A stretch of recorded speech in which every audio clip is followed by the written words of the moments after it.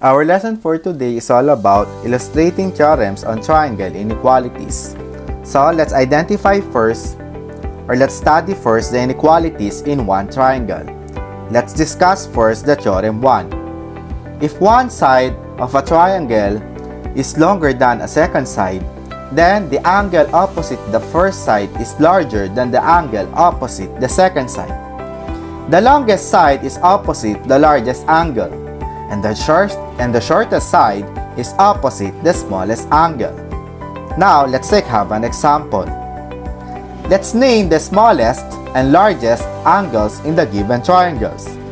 So for number 1, let's identify our smallest angle. The shortest measure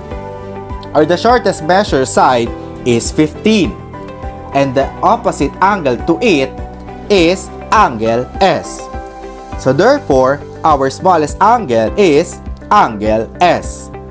Now, let's proceed for our largest angle. The longest measure side is 17, and the opposite angle to it is angle Y. So therefore, our largest angle is angle Y. Now, let's proceed for number 2. Let's identify the smallest angle. The shortest measure side is 10, and the opposite angle to it is angle N. So therefore, our smallest angle is angle N.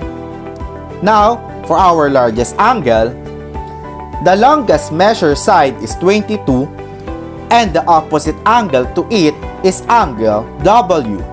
So therefore, our largest angle is angle W. Now, let's proceed for our second theorem. If one angle of a triangle is larger than a second angle, then the side opposite the first angle is longer than the side opposite the second angle. The largest angle is opposite the longest side, and the smallest angle is opposite the shortest side. Now, let's have an example. For number 1, let's identify our shortest side. Our smallest measure of angle is angle W, which is 45 degrees. And the side opposite to it is line segment EN. So therefore, our shortest side is line segment EN. Now, let's proceed for our longest side. The largest measure of angle is angle N, which is 70 degrees. And the opposite side to it is line segment EW. So therefore, our longest side is line segment EW. Now, for number 2, let's identify the shortest side. Our smallest measure of angle is angle Y, which is 36 degrees. And the opposite side to it is line segment JO. So therefore, our shortest side is line segment JO. Now, let's proceed for our longest side. The largest measure of angle is angle O, which is 90 degrees. And the opposite side to it is line segment JY. So therefore, our longest side is line segment JY. Now, let's proceed for our theorem 3. In any triangle, the sum of the lengths of any two of its sides is greater than the length of its third side. Now, for our example, let's have our first example. Refer to the triangle on the slide. Its sides are labeled with measurements. Observe the relationship of each sides. As you can see, if we add the two sides of a triangle, make sure that their sum is greater than the third side. For example, 10 plus 9 is 19, and 19 is greater than the third side, which is 5 centimeters. Next, 9 plus 5 centimeters is equal to 14 centimeters, which is greater than the third side, which is 10 centimeters. Next, 5 plus 10 centimeters is equal to 15 centimeters, which is greater than the third side, which is 9 centimeters. Notice that the sum of the lengths of any two sides of a triangle is always greater than the length of the third side. Next, let's determine if the given lengths of segments can be the sides of a triangle: 6 centimeters, 22 centimeters, and 10 centimeters. 6 centimeters plus 22 centimeters is greater than 10 centimeters. So, we have 6 plus 22 is 28 centimeters. And 28 centimeters is greater than 10 centimeters. The inequality is correct. Next, 22 centimeters plus 10 centimeters is greater than 6 centimeters. So 22 plus 10 is 32 centimeters. And 32 centimeters is greater than 6 centimeters. And the inequality is correct. Next, 10 centimeters plus 6 centimeters is greater than 22 centimeters. And 16 centimeters is not greater than 6 centimeters. The inequality is not correct. 6 centimeters, 22, and 10 centimeters cannot be the length of the sides of a triangle because the sum of two sides, which is 10 and 6 centimeters, is less than the third side, which is 22 centimeters. That is theorem 3. Make sure again that the two sides of a triangle, if we add the two sides, make sure that their sum is greater than the third side so that we can say that the sides is can be the length of our triangle. And if there's one inequality which is not correct, we cannot say that will be the length of the sides of our triangle. That is theorem 3. Now, let's proceed to our theorem 4. The measure of an exterior angle of a triangle is greater than the measure of either of the two remote interior angles. Now, let's have an example. Consider the figure on the slide. Angle A, angle B, and angle C are interior angles, while angle X, angle Y, and angle Z are exterior angles. Based on the exterior angle inequality theorem, the degree measure of angle X is greater than the degree measure of angle B. The degree measure of angle X is greater than the degree measure of angle C. Next, the degree measure of angle Y is greater than the degree measure of angle A. And the degree measure of angle Y is greater than the degree measure of angle C.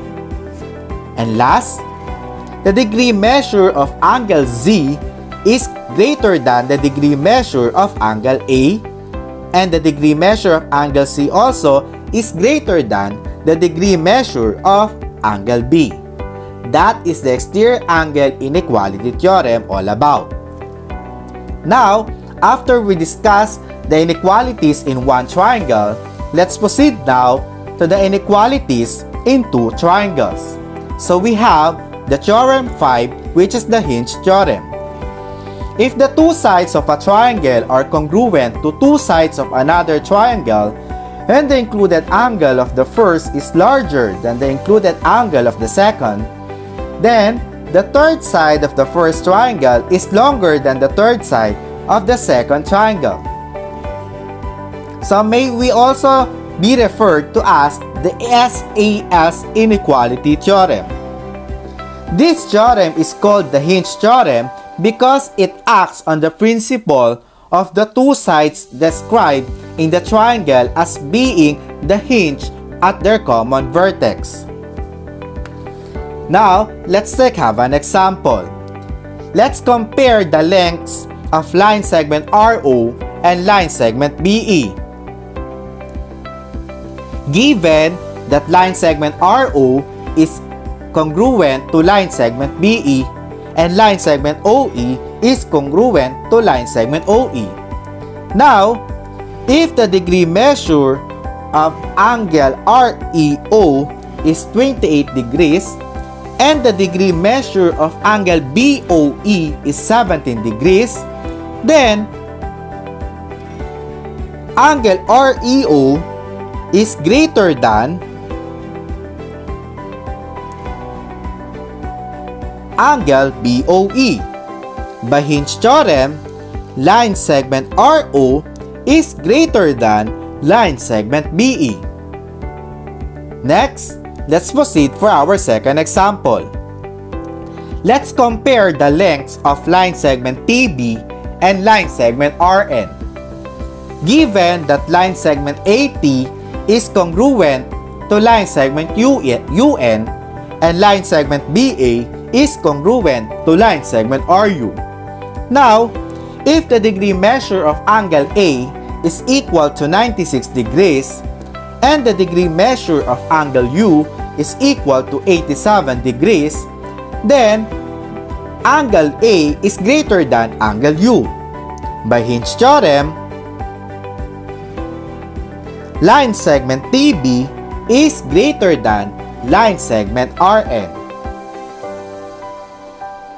That is our Theorem 5, which is Hinge theorem. Now, let's proceed for our Theorem 6. We have the converse of Hinge theorem. If two sides of a triangle are congruent to two sides of another triangle, and the third side of the first is longer than the third side of the second, then the included angle in the first triangle is greater than the included angle in the second triangle.